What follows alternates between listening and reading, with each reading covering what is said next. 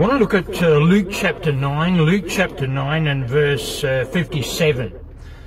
And it came to pass that as they went in the way, this is the Lord Jesus Christ and his disciples, a certain man said unto him, Lord, I will follow thee whithersoever thou goest. In other words, I'm going to follow thee wherever thou dost go.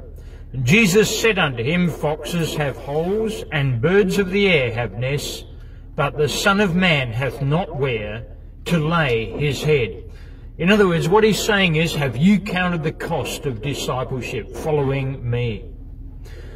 And he said unto another, Follow me. But he said, Lord, suffer me first to go and bury my father. In other words, permit or allow me to go first and bury my father. Jesus said unto him, Let the dead bury their dead, but go thou and preach the kingdom of God. And another also said, Lord, I will follow thee, but let me first go bid them farewell, which are at home at my house. And Jesus said unto him, No man, having put his hand to the plough, and looking back, is fit for the kingdom of God.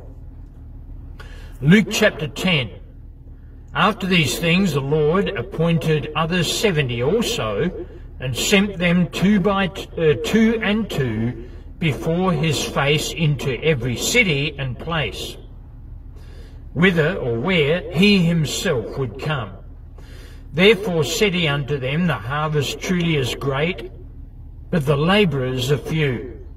Pray ye therefore the Lord of the harvest, that he would send forth labourers into his harvest. And that's what I pray, especially here for the land down under, and everywhere throughout the whole world.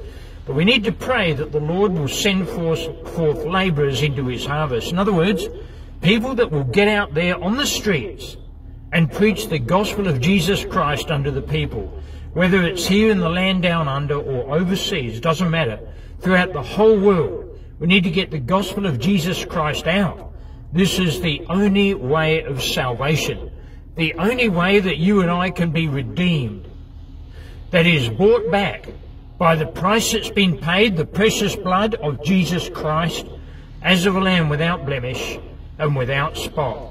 Yes, the harvest truly is great, but the labourers are few. There's not many people out there preaching the gospel of Christ unto the people. And we need more people. And this, if you're a believer and you're listening to this message right now, you need to take heed to this.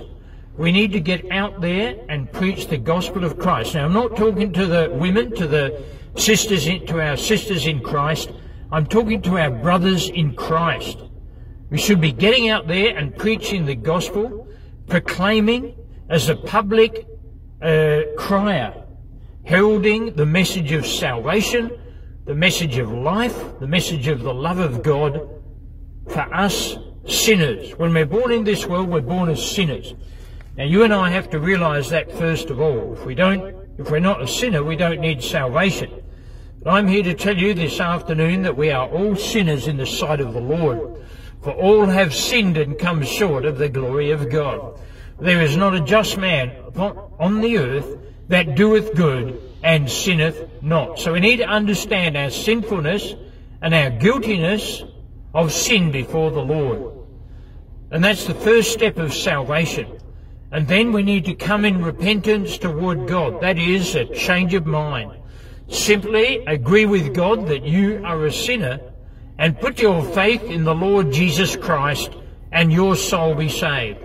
Saved from the wrath of God, saved from hell and the lake of fire and brimstone, or fire and sulphur, for all of eternity. We will go there if we do not believe on the Lord Jesus Christ, my friend.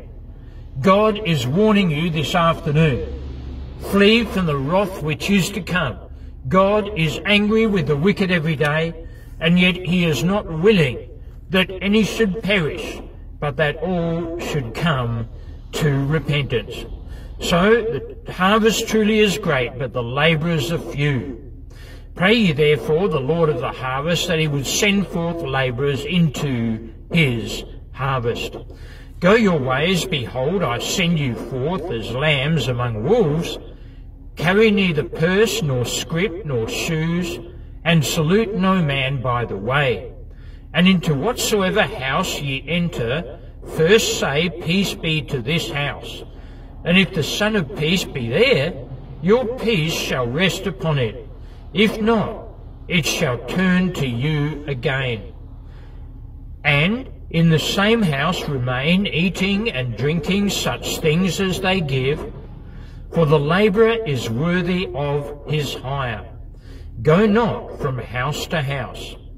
And into whatsoever city ye enter, and they receive you, eat such things as are set before you, and heal the sick that are therein. And say unto them, The kingdom of God is come nigh or near unto you. But into whatsoever city ye enter, and they receive you not, go your ways out into the streets of the same, and say, Even the very dust of your city, which cleaveth to us, in other words, clings to us, we do wipe off against you. Notwithstanding, be ye sure of this, that the kingdom of God is come nigh or near unto you.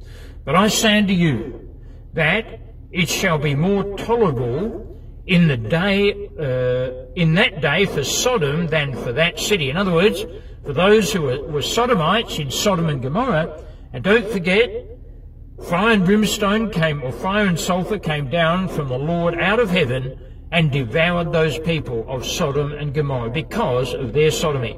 But it's going to be more tolerable in that day for Sodom than for that city. Why? Because they were so blessed, they were so advantaged to have the person of the Lord Jesus Christ with them, among them, doing those great miracles which he performed.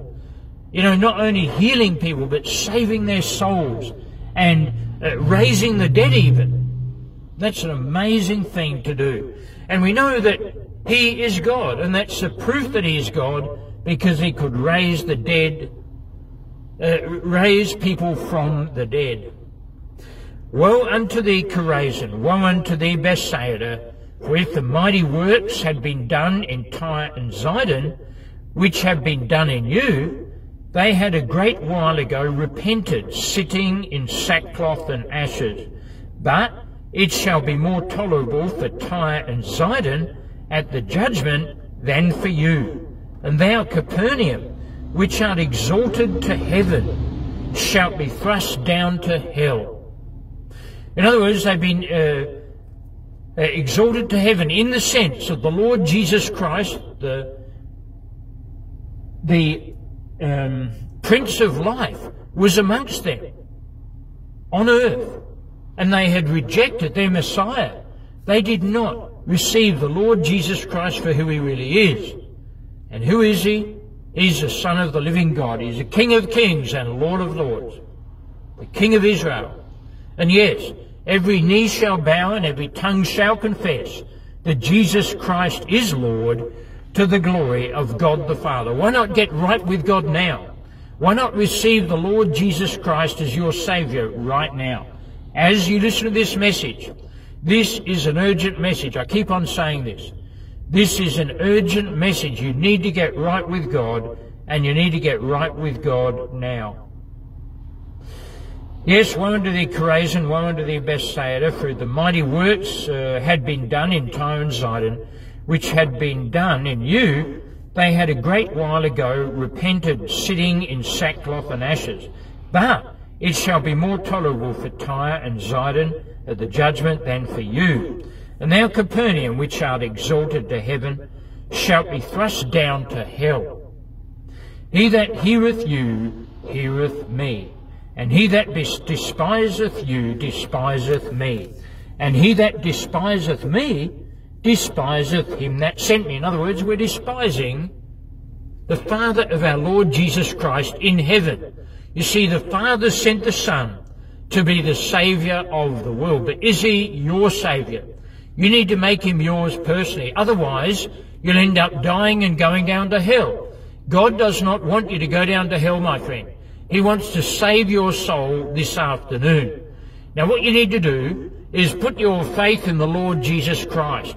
You need to come in repentance toward God, as I've said. That is a change of mind. Simply agree with God that you are a sinner, and then put your faith in the Lord Jesus Christ, and your soul will be saved. For whosoever shall call upon the name of the Lord shall be saved. And the 70 returned again with joy, saying, Lord, even the demons are subject unto us through thy name. And he said unto them, I beheld Satan as lightning fall from heaven. Behold, I give unto you power to tread on serpents, in other words, on snakes and scorpions, and over all the power of the enemy, and nothing shall by any means hurt you.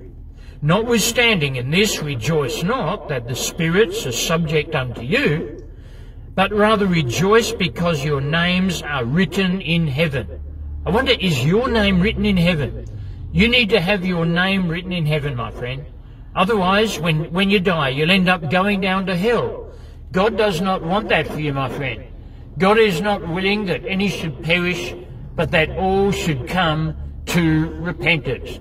Just change your mind, agree with God that you are a sinner, and place your faith in the Lord Jesus Christ, and your soul will be saved. In that hour Jesus rejoiced in spirit and said, I thank thee, O Father, Lord of heaven and earth, because thou hast hid these things from the wise and prudent, and hast revealed them unto babes. Even so, Father, for so it seemed good in thy sight. All things are delivered to me of my Father, and no man knoweth who the Father is. And no man knoweth who the Son is but the Father, and who the Father is but the Son, and he to whom the Son will reveal him. And he turned him unto his disciples, and said privately, Blessed are the eyes which see the things that ye see. For I tell you that many prophets and kings have desired to see those things which ye see, and have not seen them, and to hear those things which ye hear, and have not heard them. How privileged were the disciples to hear and to be in the presence of our Lord and Saviour, Jesus Christ, the Saviour of sinners. You and I need salvation for our sins. You and I need forgiveness for our sins. And the only way of forgiveness is through the Lord Jesus Christ, the Son of God, who loved us enough to die upon the cross for you and for me. Christ Jesus came into the world to save sinners. The man who said that could say, of whom I am chief. And if the chief of sinners has been saved, you also can be saved, my friend. No matter how low you've sunk in the degradingness of sin, if that's a word, you can be saved by the grace of God through faith in the Son of God. The Lord Jesus Christ loved us enough to die upon the cross for you and for me, in whom we have redemption through his blood, even the forgiveness of sins. Have your sins been forgiven? Have your sins been washed away in the precious blood of the Lord Jesus Christ, as of a lamb without blemish and without spot? Oh, my friend, he can be your Saviour this afternoon. That is the Lord Jesus Christ. Don't die without the Lord Jesus Christ, otherwise you'll be in hell. God does not want you to go down to hell. He wants you to be in heaven. The only way you can get to heaven is through the once-for-all sacrifice of Jesus Christ upon the cross of Calvary. Christ Jesus came into the world to save sinners. Yes, the Lord Jesus Christ loved us enough to give his life a ransom for all, to be testified in due time. I wonder, is your soul saved? Are you on your way to heaven? Or are you still on that broad road that leads down to hell and destruction? God wants you to get off that road, that broad road, if you like, the highway to hell. He wants you to get off that highway onto the narrow road that leads unto heaven. The way off is through the Lord Jesus Christ, the Son of the living God, who was made sin for us who knew no sin, that we might be made the righteousness of God in him. So again, what do you need to do? Come in repentance toward God. That's a change of mind. Simply agree with God that you are a sinner and put your faith in the Lord Jesus Christ and your soul be saved. Yes, John 10 verse 9 says, I am the door. These are the words of the Lord Jesus Christ himself. I am the door. By me, if any man enter in, he shall be saved and shall go in and out and find pasture. I wonder, have you found that pasture, that satisfaction, that forgiveness for your sins that can only come through faith in the Lord Jesus Christ? Again, for whosoever shall call upon the name of the Lord shall be saved. That can be yours right now if you come in repentance toward God, as I've said, change your mind, agree with God that you are a sinner, and put your faith in the Lord Jesus Christ, and your soul will be saved. Thanks for listening. Thanks for watching. I appreciate that. Have a great night. And if you're interested in this, look me up, youtube.com/peace by Jesus Christ. God bless you. Have a great night.